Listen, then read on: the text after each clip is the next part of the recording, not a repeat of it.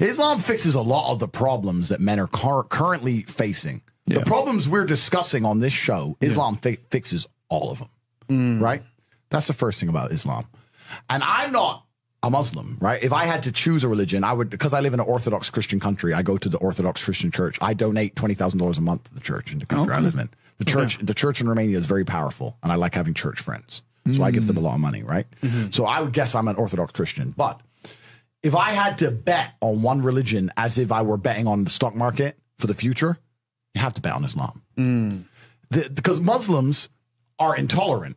And I'm not saying that disrespectfully, because if you're tolerant of everything, then you stand for nothing. Facts. Christians are so tolerant now. You don't believe it. They have gay pastors that I'm not even anti-gay, but if the book says don't have, like, what do you believe in now? If you're tolerant of everything, you stand for nothing.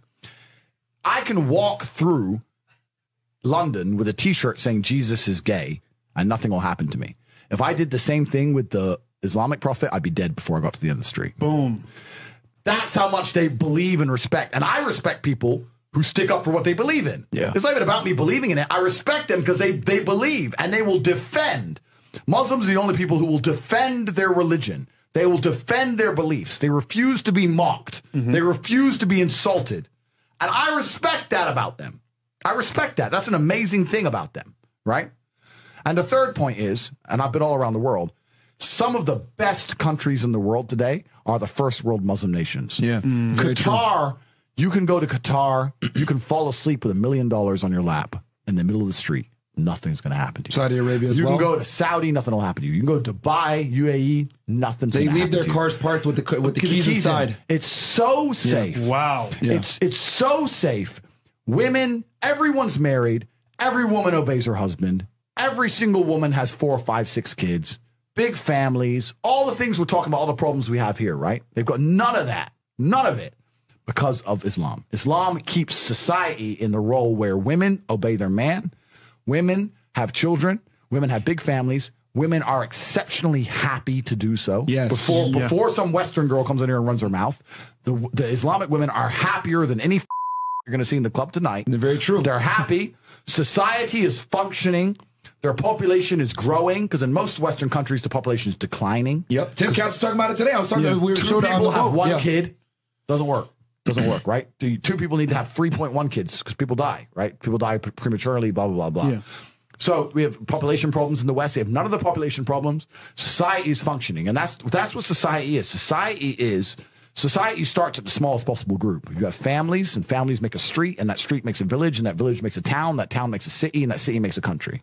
So if it's broken at the very fundamental level, if its family level's broken, then it's broken the whole way up. Yep.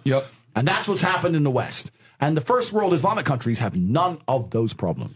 So if you're going to talk about a belief system that fixes issues, you need to go to Islam.